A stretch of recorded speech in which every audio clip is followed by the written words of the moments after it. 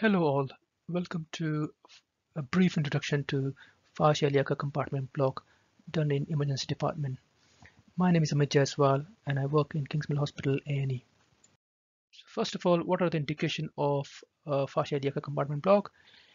It is to give pain relief to a patient who has got neck of femur fracture or in fact shaft of femur fracture. And it is kind of a regional anesthesia which can be used both in adults and children. Before we proceed, we need to understand a bit of anatomy. So when we're doing a fascia block, our goal is to block three nerves. The way I remember is by a short formula called flow.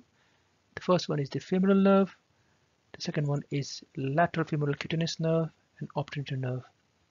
So femoral nerve, lateral femoral cutaneous nerve, and obturator nerve is quite medial. So few muscles we need to understand as a landmark when we are trying to scan the patient's groin. The first one is tensor fascia lata. Now why it is important is because the first fascia which we pierce through when we do fascia iliaca block is the fascia lata, which originates from this tensor fascia. The second muscle is sartorius, which arises from lateral aspect from ASIS and goes medially, crosses over and joins the knee.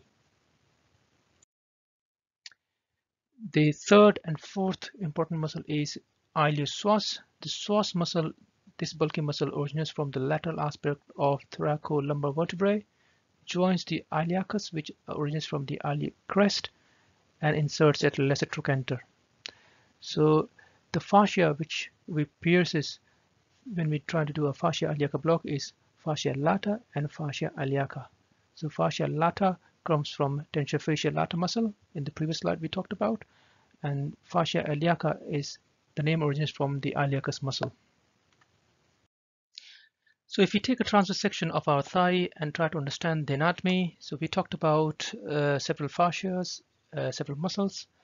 Now, as we all know, if you take a section of right thigh, the vein, the femoral vein will be most medial. So this will be our medial aspect. This will be our lateral aspect. So you've got vein, artery, and nerve.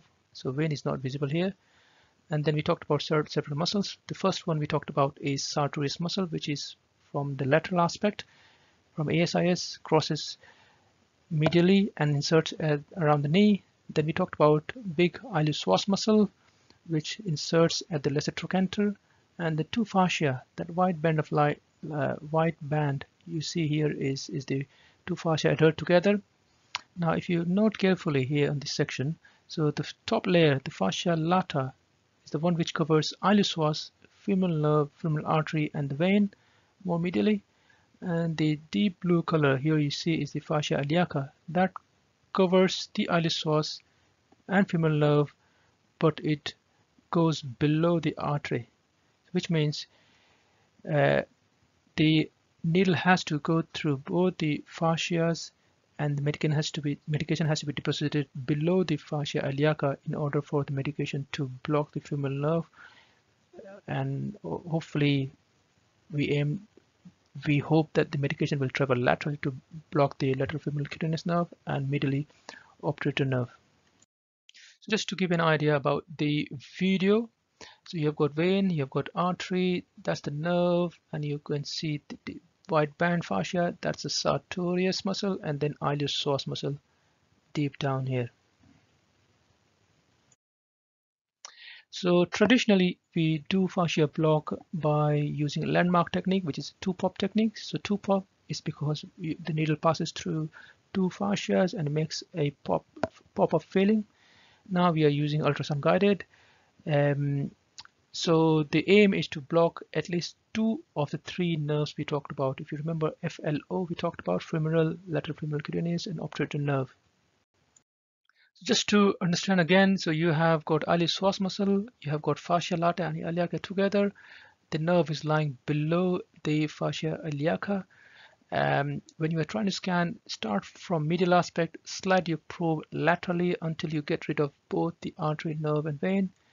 And when you're putting the needle from lateral aspect, your needle should not reach beyond 2/3, 1/3 junction, as we normally do in a two-pop technique on a landmark technique. So here is a representation of how the fascia iliaca block is done. So I'm looking at my patient's right thigh, and the needle will be coming from lateral aspect, going medially, and the tip of the needle has to reach not further than the medial 2/3 and lateral 1/3 junction. Just to briefly understand what medication are we using in fascia iliaca compartment block, we use levobupivacaine or Chirocaine, and make sure the concentration is 0.25%. We do a bulk deposit. We roughly deposit 40 ml on patients who are more than 50 kilos, and it's 30 ml if your patient is less than 50 kilos.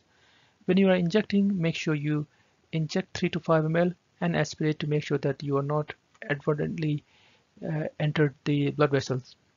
It requires 2%, and obviously it's quite demanding. Before you inject, you make sure that you are aware of the management of local anesthetic toxicity. And there must be trust guidelines, and you must be using the local audit pro forma. So the antidote for LA toxicity is lipid emulsion. Most of the time it is kept in rhesus.